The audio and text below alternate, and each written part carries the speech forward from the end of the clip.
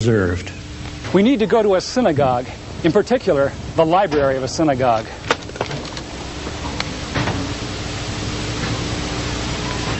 In every synagogue library, we find hundreds of books, but there are a few which tower above the rest in authority.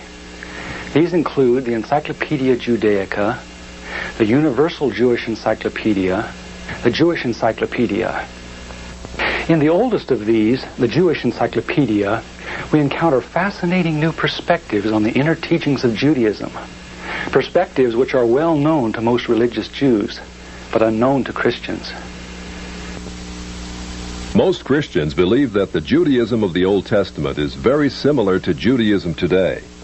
Yet the Jewish Encyclopedia, in its article on Judaism, says modern Judaism and the Judaism of the Old Testament are very different.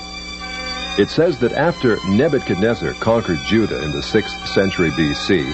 and led the Jews to distant Babylon, the Jews were faced with challenges to their faith they had never before experienced.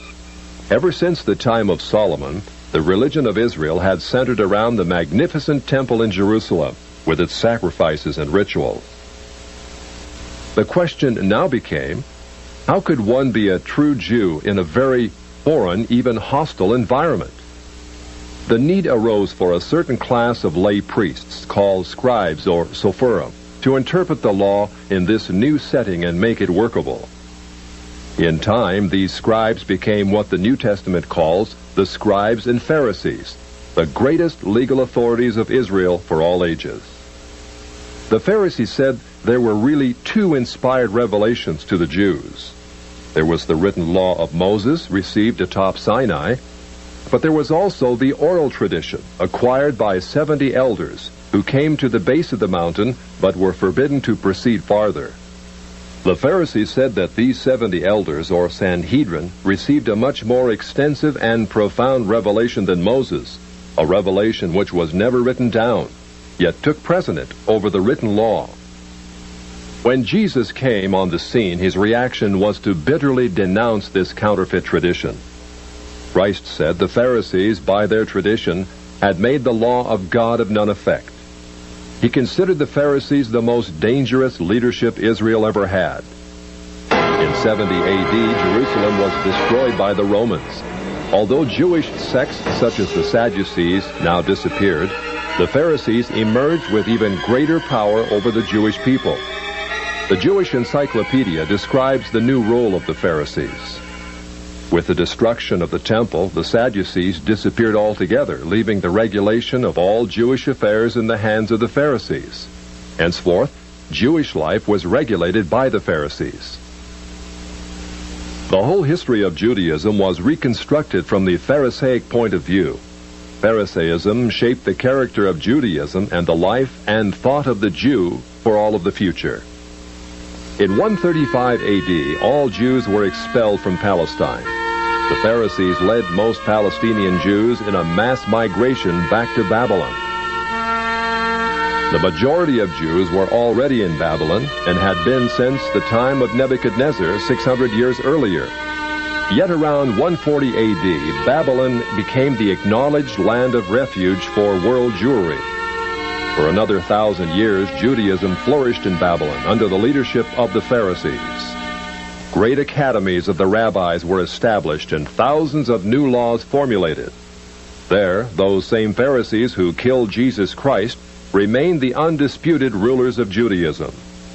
In Babylon, the Pharisees codified their oral traditions into the Babylonian Talmud, the written form of that oral tradition which Jesus so bitterly rebuked. The Talmud reveals how deep was Israel's apostasy. In her beginning, God gave the Hebrews the loftiest, the most upright literature and ethics the world has ever known.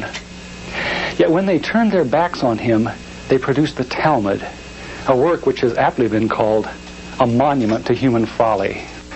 The Talmud also helps us understand the basis for Christ's unflattering descriptions of the Pharisees.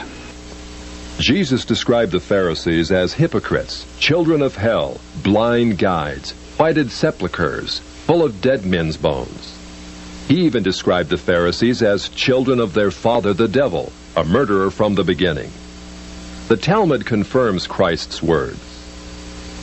In the Talmud, in Treatise Sanhedrin, an extensive passage describes the right of the Pharisee to kill anyone, just as long as he did so indirectly.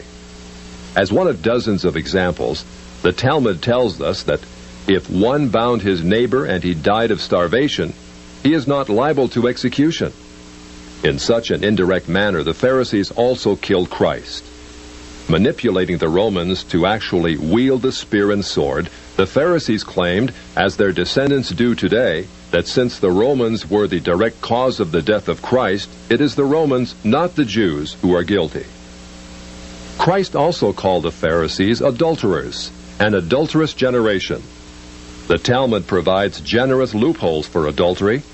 It says the penalty for adultery does not include sex with a minor, the wife of a minor, or the wife of a heathen.